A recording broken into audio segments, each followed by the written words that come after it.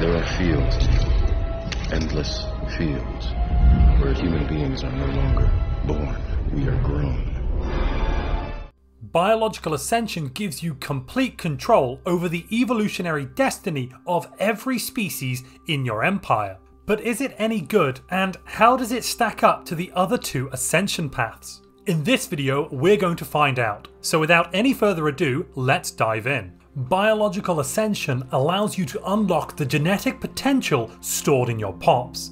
It's the only Ascension path available to hive mind empires, and it's one of the 3 Ascension paths available to regular empires. In order to biologically ascend, you'll have to take the Engineered Evolution Ascension perk along with the Evolutionary Mastery Ascension perk. And to truly unlock the potential of your pops, you will need the genetic resequencing technology, which becomes available after you've completed Evolutionary Mastery. And once you have all of these, you'll be able to get some fantastic traits on your biological pops. Traits that will improve their intelligence, their robustness, and their ability to breed. In order to take the first stage of this engineered evolution, you'll have to complete 2 traditions and take 1 Ascension perk. Additionally, you have to research the gene tailoring technology. This will unlock the genetic modification feature, which is essential to biological ascension.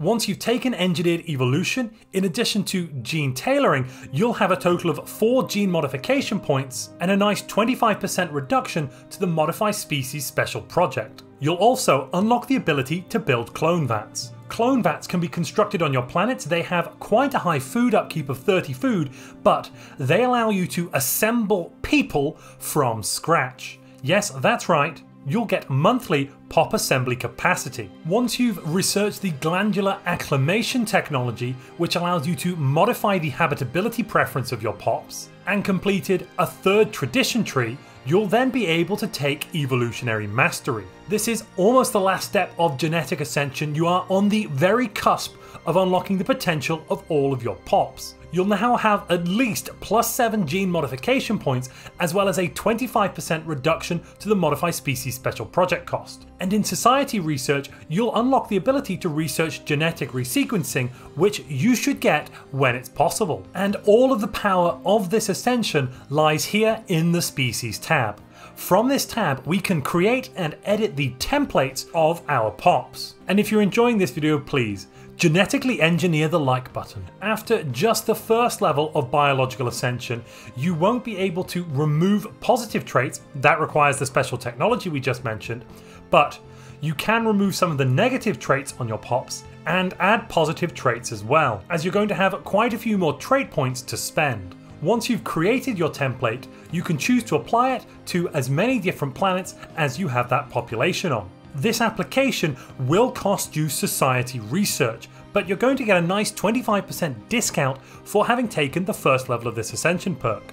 Whilst you are modifying these pops, you will have to put your society research on hold and put it into this species modification project. Even if you haven't converted any pops over to this new template you've created, you can still assemble pops like this using your clone vats. Simply click on the assembling pop icon and choose the specific pop you'd like to build.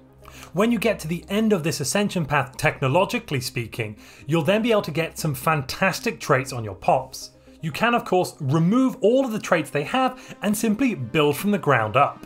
These brilliant traits include Erudite, which will give you +20% researcher output and +1 leader level cap, Robust, +30% habitability, a nice 5% bonus to resources from jobs, and a very juicy +50 years leader lifespan. Fertile is a very simple trait that gives you a whopping 30% additional pop growth speed and -10% pop housing usage. Nerve Stapled is a trait very good for your slave classes if you have them, and even if you don't have them and you are an egalitarian empire, you can slap this trait on certain xenospecies and basically they're going to behave like slaves.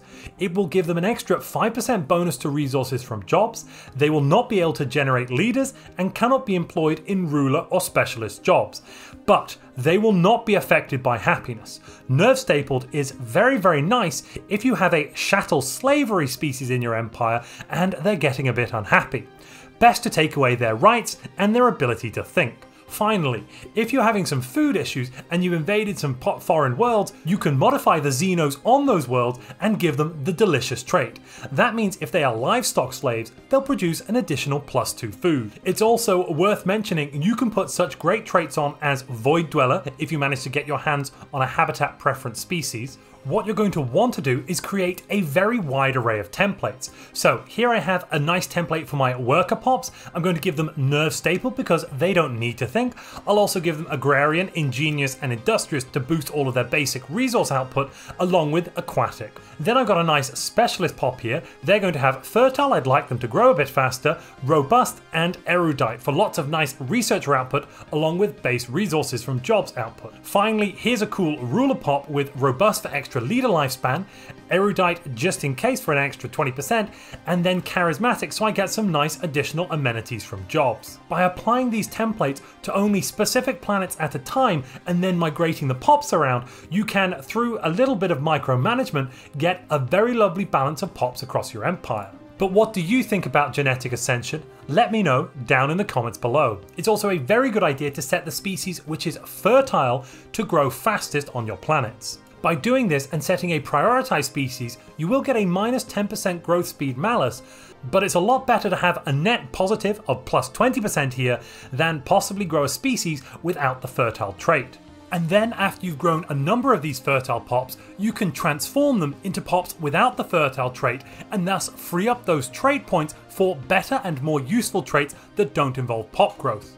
Overall, the bonuses you'll get from all of these extra traits, as well as having really good traits, mean that this ascension path is definitely more powerful than psionic ascension, but due to the technology requirements, it is going to take you longer to get to the end of this ascension path than it will getting to the end of the psionic path. On top of that, because we need to do lots of species modification and we need to apply lots of different templates to lots of different pops on lots of different worlds, applying these templates is going to take lots and lots of additional society research, so fully sorting everything out will come quite a bit after a species that has psionically ascended. However, because all of these technologies are from the society tree, you won't have to miss out on any military or economic technologies in order to get to the end of this ascension path. Society research is generally the weakest of the 3 technology trees. When we take a hive-minded species and we combine it with this ascension path, we can get some really nice things happening. First off, hive minds have access to hive worlds, which grant an additional spawning drone job. You can also put a spawning pools down along with your clone vats. That means if we combine all of this with the budding trait, which I would definitely recommend you put on any species if you're planning on going for a biological ascension, we can get some very high pop assembly capacity along with phenomenally high pop growth. Together, this assembly and pop growth doesn't quite beat synthetic ascension's assembly and combined pop growth that it can achieve, but it is still very, very powerful,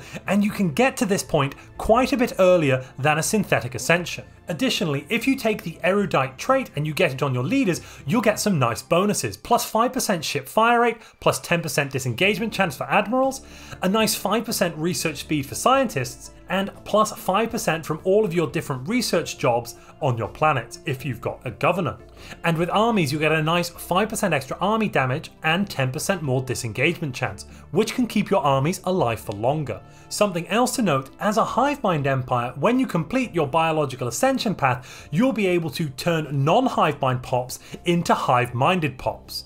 Overall, biological ascension path is probably the weakest of the 3 ascension paths. It doesn't have the speed that psionic ascension has, which is psionic ascension's big strength. It is able to get all of its bonuses very, very early, and then it can go on the aggressive. And over a long enough period of time, it doesn't have the raw pop growth and all of the extra bonuses that you're going to get from synthetic ascension. So synthetic ascension will outcompete biological ascension if you leave it long enough. And that means it sits in this weird middle ground between the two, where depending on your point of view, it is not stronger than either of them, but at a certain point in the game, around the mid game, it can be stronger than both, but it is only a fleeting window. Though there is one secret strength that biological Ascension has, and that is the ability to conduct a genetic template heist and get your hands on fantastic traits you wouldn't otherwise be allowed to get, like psionic from the psionic Ascension path or cybernetic from the synthetic Ascension path. If you'd like to know how to conduct a genetic template heist,